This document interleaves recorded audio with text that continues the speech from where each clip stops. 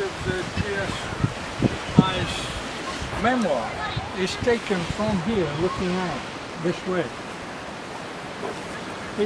It's not a complete island, as you see.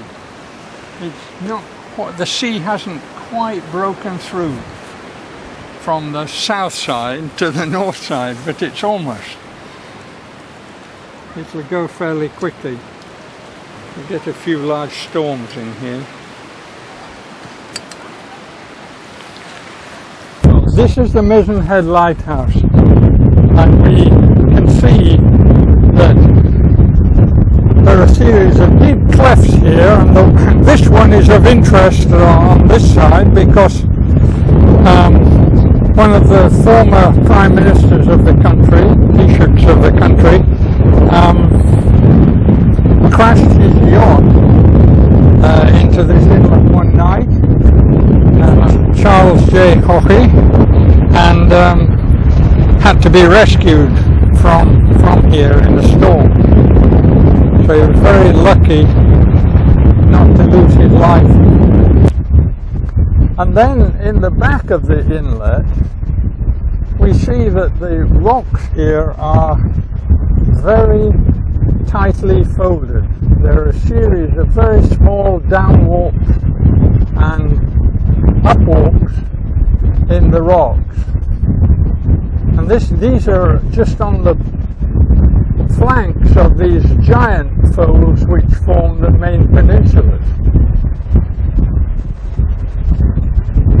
And on the left we see a bedding plane that almost goes over. It looks like the back of a whale, and that is in fact the flank of an upfold going over there. So as we were coming back from the Mizen Head Lighthouse, we've seen a series of caves, and Dave, can you explain us how these caves were formed and why are they there? Well, it looks as though most of the caves are actually either in the center of upfolds. You see that there's an upfold there with a cave forming at the base of it. There's one down below us here. But further along it looks as though the larger cave is actually formed where some soft bed, slightly purpley coloured soft bed dipping down, has been eroded away rather more rapidly than the big thick sandstones above. And I think the same applies further over. But if we compare geology here on the Mizen Head to geology on Ship's Head, is it similar?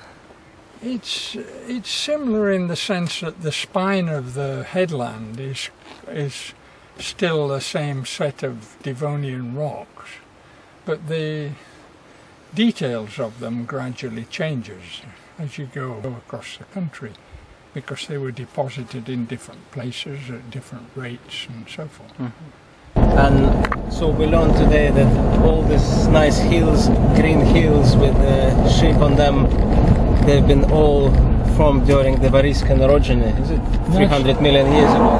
That's correct, yes, and although you only see the folds right at the coast where they've been crumpled up, all the rocks underneath us as we cross these peninsulas, they're all similarly folded and crumpled, and they have small faults and joints crossing them.